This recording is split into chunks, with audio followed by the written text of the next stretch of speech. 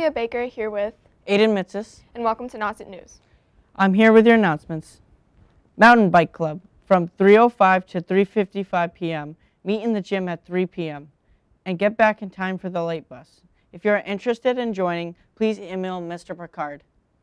Nauset Bowling, Thursday from 3:15 to 4 o'clock at the Orleans Bowling Center. All Nauset students and staff are welcome.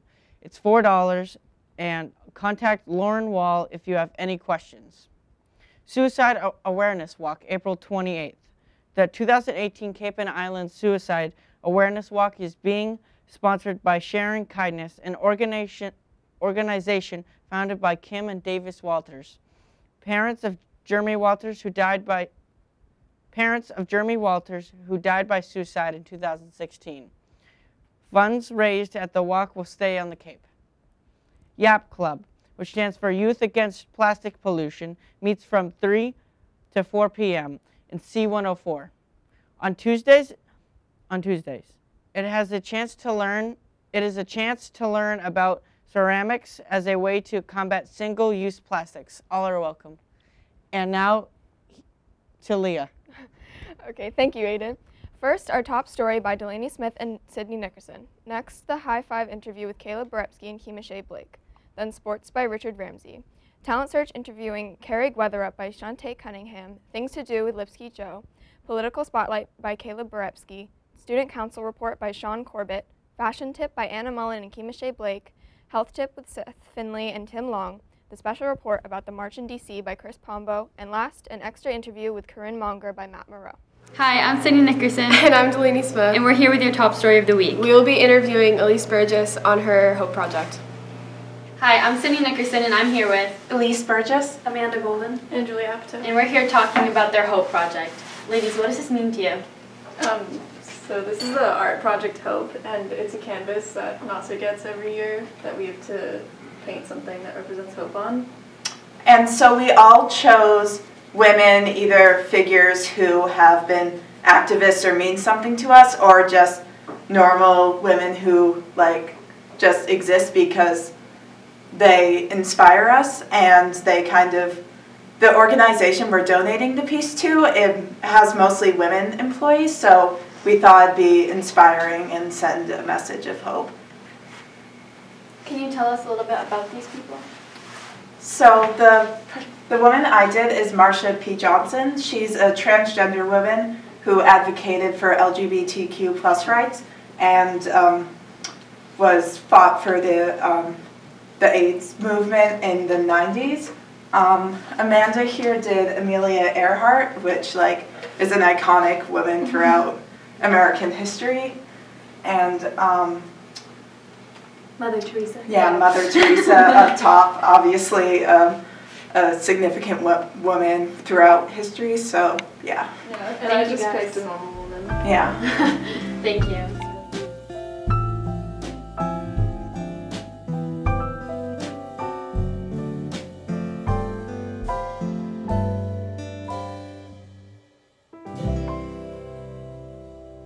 I'm Sydney Nickerson. And I'm Delaney Smith. And that's your top story of the week. Thank you. Hi, I'm Seth Finley. And I'm Tim Long. This is your weekly health tips, and the topic today is lunches. Healthy school lunch alternatives under dairy would be string cheese or low-fat smoothies, and under fruits and veggies would be baby carrots, celery sticks, apples, pears, or oranges. And under grain would be whole grain crackers, whole grain cereal, or rice cakes. All these snacks have less than 200 calories, 230 milligrams of sodium, and the total of fats is 35% of the calories. Don't forget about drinks. You can get a plain water or a low-fat milk or a vegetable or fruit juice. Not so satisfied with what the school offers? That's okay. You can bring your lunch from home. A good healthy lunch from home could be a grilled chicken and cheese sandwich that has less than 400 calories. This sandwich includes all 4 parts of the food groups: bread, which is the grain, chicken, which is protein, a slice of Swiss cheese, which is dairy, and lettuce and tomatoes, which are vegetables. But what if you get hungry during class? A good snack could be an apple or a banana, which is high in potassium and fiber. I'm Tim Long, And I'm Seth Finley. and this has been your weekly health tip. Hi, I'm Matt Noel, and I'm here with Quinn Morgan, president of Best Buddies. Quinn, can you please explain what Best Buddies is and why what we do at Best Buddies? So Best Buddies International is a nonprofit organization dedicated to establishing a global volunteer movement that creates opportunities for one-to-one friendships, integrated employment, and leadership opportunities for people with intellectual and developmental disabilities. And in short, basically we just meet on Wednesdays and we kind of create friendships with people that have intellectual and developmental disabilities at our school, and we just do fun things at our meetings. How are you doing Best Buddies? So anybody can join Best Buddies. You can join any time in the year, and you can just come after school on Wednesdays at 3 o'clock, because that's when we meet, and we sign you up on Best Buddies Online, and then you're a part. What are some of things of the activities that you do during Best Buddies? During Best Buddies, we play games. We play musical chairs a lot. That's a big hit at Best Buddies. That's your favorite. And we sometimes we do like art and craft, like arts and crafts and stuff like that. And then we did Rockies. We did friendship rocks during our last meeting because it was National Spread the Word to End the Word Day. During our last meeting, which was National Spread the Word to End the Word Day, and Spread the Word to End the Word is something that Best Buddies endorses that tries to eliminate the use of the R word in everybody's vocabulary. So we had a banner set up that people signed to pledge to stop using the word, and we did something called the Kindness Rocks movement. And we made these during Best Buddies to put around campus, and they're just like rocks that say kind quotes on them. Who brings snacks to Best Buddies, and what kinds of snacks are there? So we kind of alternate bringing snacks. So we have a snack sign-up list, and different people sign up to bring snack for each meeting. We have like soda and juice and chips and stuff like that. Sometimes we like bake cookies or brownies and bring those. So. What do you want to become president of Best Buddies? I wanted to become president because I've been a member since my freshman year, and my brother, who has Down syndrome, was a member during his high school career also, and he loved it, and it was really important to him, and it's really important to me, obviously, because of that, and I wanted to be more involved than just being a member. This is Quinn Morgan, and this is Matt Noel, reporter for the Nauset News. Hi, my name is Kimisha Blake, and this is Anna Mullen. And today we're here with a fashion tip of the week. It's going to get warm, so you need to prepare for this changing weather. So you should wear whatever makes you feel comfortable and confident during this season. Here are a few suggestions for us girls to keep us feeling good and comfortable. Bring a jacket. Jean jackets are totally in right now and very warm. Floral patterned shirts, blouses, or dresses paired with jacket will look great. Jeans, flowy, and tribal patterned shorts are also in right now. If you're not comfortable with shorts, then capris are also a good way to go, and they stay comfy and cool. T-shirts, including custom-made ones like tie-dye, are also a nice addition to any wardrobe. Vintage pattern blouses are also in, along with boyfriend jeans that are comfortable and fashionable this season. Branch out into new colors, including orange and yellow or even green or turquoise. Cardigans are a fun alternative option for a jacket, and they're super comfy. Have a rain jacket in your wardrobe. Maybe not the stereotypical yellow, but a fun creative pattern. Rain boots, not just yellow, but blues, greens, purples, and patterns can keep your feet stylish and dry. And now, to Kimisha Blake. Now here are a few suggestions for boys. Boys can wear ripped jeans, dark jeans, acid jeans, or just plain joggers. It's gonna be spring, so you might wanna stand out with the beautiful flowers outside. You can wear a t-shirt with the color of red, yellow, blue, green, or just plain white, and hoodies. Boys can wear sneakers like Adidas, Jordans, Nike, Puma, Reebok, Vans, etc. They can also wear shorts. Some of the boys that play sport, they can wear like basketball shorts, track shorts, or cargo shorts. They can also wear slides with their clothes. They can wear Adidas slides, Nike, Polo, etc. And they can wear tracksuit. Boys can add a couple jewelry with their fashion. They can add a gold watch or a silver watch on the wrist, or they can wear an affordable chain around the neck. You can get this on the Cape Cod Mall along with their clothes. Again, my name is Kimisha Blake, and this is Anna Mullen. Thank you. Hi, I'm Shantae Cunningham, and this is Carrie Gutherup, a student in the Metal Art class. Tell us what you like about art metal. Well, I've always liked making things, and art metal is just another way to do that. And when you make things like jewelry, you can always get money for what you're doing as well. So you can have something to pay for your hobby. What are the challenges of working with metal? Knowing what to do, because there's just so many things that you can do, and how you go about doing that as well is also difficult, because you can't have things that are too thin, things that are too thick, things that are heavy, so you need to take a bunch of different things into account. What have you made? I've made perfume bottles, I've made boxes, rings, earrings, just about everything. What techniques have you learned from Mr. Craven? By techniques, do you mean like different things in art metal? Yeah. I've learned how to make rings, which are probably my favorite thing to do, because there are so many different combinations that you can make, different materials, stuff like that. So this is a ring that I made using this billet, which took about 3 weeks to forge out, and you can see all the different layers on it. There are 19 layers in the piece itself, and the way that this ring was made was we took a little slip off of this billet, rolled it out until it got to about this length, twisted it into a bar, made it look like a candy cane, and then cut it down the middle, and then that's how you got those little stars. So. What do you plan to do with these after they're finished, I guess? I'm going to sell them because they're really nice, and I've gotten a lot of compliments on that one ring I made. So there are a lot of people that are willing to buy them. Okay. This is a talent search of the week. You're really creative, and I like what you have made. I'm Shantae Cunningham, and this is Carrie Gutherup. Thank you for watching. Hi, and I'm Richard Ramsey, and I'm here to talk about your top athletes going into the spring season. For your boys lacrosse, make sure to watch out for Cole Ventimiglia, Trevor Good, and Aiden Sullivan, coached by Chris Goodley-Haas.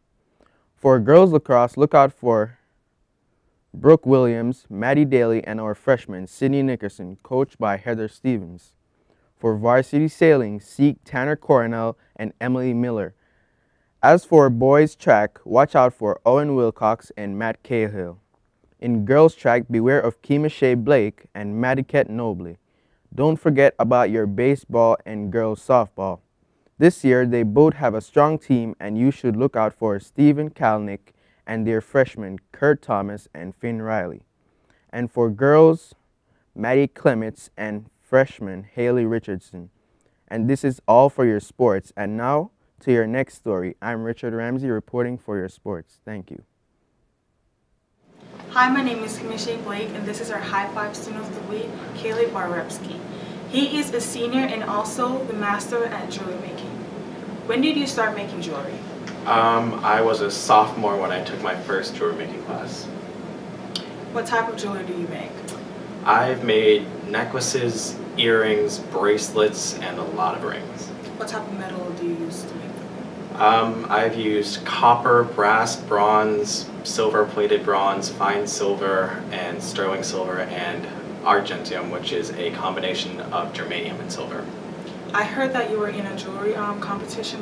What type of competition were you in? It's the Scholastic Art and Writing Awards, and for the state it's sponsored by the Boston Globe, where you just submit jewelry and it's to celebrate teens and students who make art and writing and stuff like that. Did you win anything or got a place? Yes, I won a gold key in Massachusetts, which is like the first place state award, and then I won a national silver medal. What place did you got? What place then? Like first, second? Yeah, so first place in the state, second in the national. Will you be doing it in the future? I think I will, but the market's going to shrink for jewelry, unfortunately, so I'm just going to have that off as a side to whatever I do for my main job. Okay, once again, my name is Kimisha Blake. This is our High Five Student of the Week, Kaylee Borowski. Hi people, welcome to Things to Do for this week's Nauset News. It's almost April, that means it's only 2 months left in school, and the April vacation is approaching. Every time I think about that, my mind will just flow away from my body. So today, at first, it's a movie part. I haven't seen any movie in the theaters last weekend, but we have several upcoming attractive movies this week. First, Ready Player One. If you're a fan of Steven Spielberg or any video games, you'll definitely love this movie. It's about a story which happened in a big virtual reality world called Oasis, which is also my favorite band's name. Speaking of VR, video games just come up in my mind. And this one is directed by Steven Spielberg, which means they can use all the characters from his old movies. For example, Jurassic Park, E.T., and so on. It's coming this Friday, and I'm very excited for this. Second, Pacific Rim 2. It doesn't have a good rate at all, but I was satisfied with the first one at first, which led me deeply want to see the second one. I mean, if you are fascinated with the first one, just give it a try. Third, well, this one is not in theaters, and it's kind of an old movie, which is Dead Poets Society. Okay, the name sounds like a horror story, you know, but it's actually a movie of my life. It's just so touching and inspiring. Oh, I love this movie a lot. And for sure, there was a line I always remember in my mind. Oh, Captain, my Captain. Since I'm doing this alone today, so after movie part, it's still me doing the activities part. Through Light, Sacred Art Exhibit, 11 a.m. to 3 p.m., Thursdays through Saturdays through April 8th. Patmos Art Center, Community of Jesus, 39 Ankle Drive, Orleans. Expression of beauty and truth as seen through the eyes of the Italian artist Filippo Rossi and American artist Susan Kanaga. A Piece of Cape by Nancy Shidyak through April 28th. Thomas E. Henley Art Gallery, B-Level of Faxon Center, Farmers Hospital. Preserving the Very Nature of a Cape Cod exhibition, 22 inspired artists.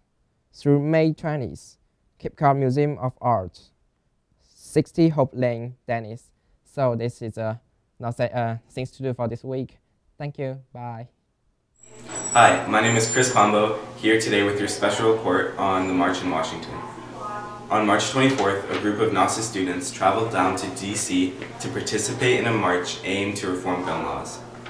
Today we're going to be talking with some of these students about their experiences during the march. I'm here with Francesca Galazzi, and we're going to ask her some questions.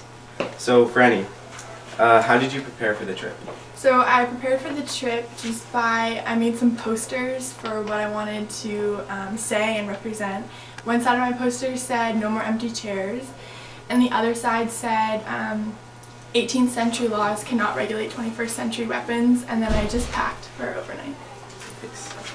So how did you get to the march? Ben Nagel organized a charter bus, so we just took the bus to the march, and then we used the metro in DC to get from our hotel to the area that the march was in. And during the march, what was your most memorable experience? My most memorable experience, I think, so I was with a partner and we moved around in like the area where the march was. But my most memorable experience was when Emma Gonzalez was speaking, and we were at that point closer to the front, closer to the stage, and there were just so many people, and you could look out over the entire crowd and just see like the massive amount of people, and she was silent for I think it was like 6 minutes and some seconds, and everyone was so quiet, and it was just really, really powerful.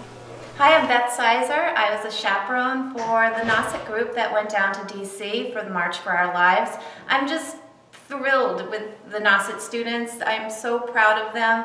It was a hard trip, it was a long trip, and they were amazing. They got right into the mix. They all had signs, and they all had great energy and great spirits, and I think feel really invigorated that their generation is going to be the one that changes this world. Hi, I'm Caleb Borepski with this week's Political Spotlight. Last Saturday, March 24th, there was a political protest, March for Our Lives, that took place in Washington with an estimated 830 sibling protests that took place across the country at the same time for the same cause. In total, roughly 2 million protesters marched across the United States, making it the largest student-led protest in American history, one of the largest marches on Washington in American history, and the second largest march in American history.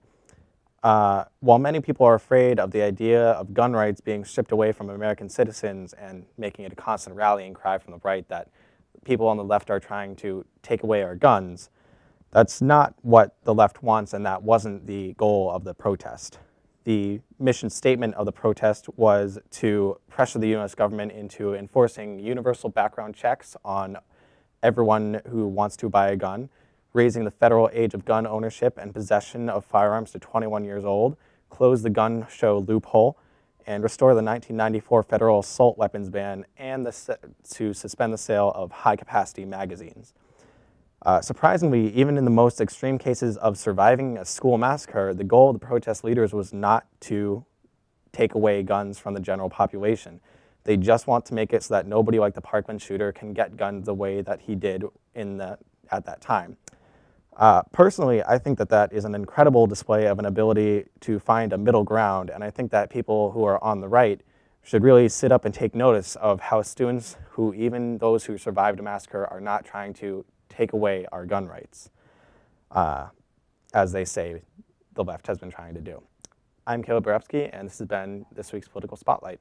Hello, my name's Sean Corbin, and I'm here for Student Council.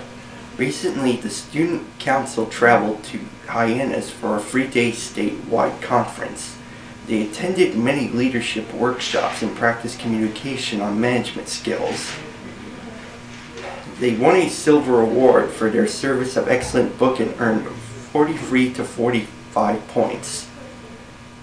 The Student Council hosted Rock the Stage on March 23rd, and it was a big success. Finally, on April 2nd, the Spring Leadership Conference will be held in Duxbury. Hi, I'm Clayton Hussey with your special report, and today I'll be asking people what they're doing on their Easter weekend. Caleb, what are you doing this weekend for Easter? I'm not going to be home for Easter this weekend. I haven't celebrated in years anyways. Did you do anything in the past? Yeah, when I was in grade school, one of my friends had this farmland, and her parents would decorate every year a bunch of Easter eggs all over the place and invite the entire school to go and find them in this giant Easter egg hunt. Sounds really fun. Yes, it was. So, Kemishay, what are your plans for this weekend? Me and my family are going to get together, and we're going to eat Easter bun and cheese, and then have a little party. What is an Easter bun? It's kind of a bread with different types of raisin. You have all colors of raisins: red, green, orange raisins, and different other colors. Did you do anything else back in Jamaica? No, just eat the Easter bun and have a little get together. So, Richard, do you have any things that you do over Easter? Well, yeah, I'm gonna probably eat some bun too, because that's like culture to us, so I'll just celebrate it that way. Did you ever do Easter egg hunts or anything like that? Well, yeah, I kind of tried that last year, but I don't like it as much as how y'all would like it, I guess. Delaney, what are your plans for Easter weekend? I think I'm going to Connecticut to visit with my cousins. What are you going to do in Connecticut? I think we're going to do an Easter egg hunt with my littler cousins, and then my older cousin and I will just hang out. Have they ever came to the Cape, or do you normally just go to Connecticut? We normally just go to Connecticut. One tradition I had celebrating Easter was my mom put a bunch of Easter eggs around the house, and we try and find them. So we had a little Easter egg hunt. When I was little, we used to do Easter egg hunts in my backyard, and now since I'm a little too old for it, my nieces do it in our yard. Well, when I was a kid, during Easter, we had a lot of Easter egg hunts, and I remember that being really fun. But as I grew up, it became more of a religious holiday, and now every Easter, we always go to church and just have time together and spend time with the family. So I started a kid, went to my mom's house and did Easter, and we went out for dinner. That's it, yeah. Hope you enjoyed our extra report on Easter, and everyone have a happy Easter.